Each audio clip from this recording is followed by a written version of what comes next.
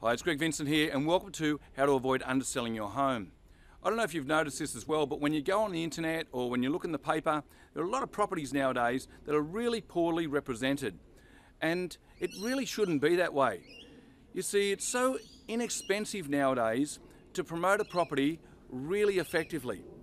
And I've been traveling around the country teaching real estate agents how to market more effectively over the internet, using the internet, social media, video, all these different tools, and yet there are still a lot of agents who are getting this completely wrong.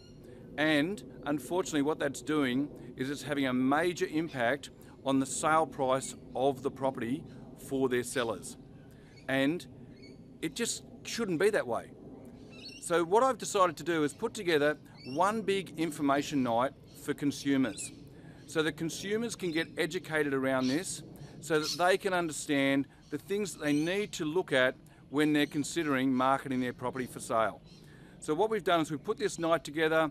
It's on Tuesday the 27th of August at the Windsor RSL, starting at 7 p.m. Now there's only limited seats available. It is a free information night and it's purely information.